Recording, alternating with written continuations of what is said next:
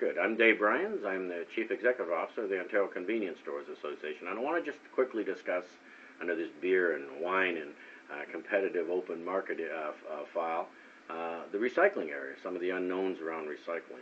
First off, I want to tell you that in Quebec, convenience stores take back all beer bottles, all liquor bottles, all wine bottles. We are the recycler in 6,000 stores. So just imagine in Ontario, if you could actually bring your empties back to thousands of stores instead of 465 stores. I think that would really help in the recycling area. More importantly, in the 216 LCBO agency stores that we have throughout Ontario, we take back all of the empties, beer, wine, everything. So we're the only LCBO retailers as well that take back empties.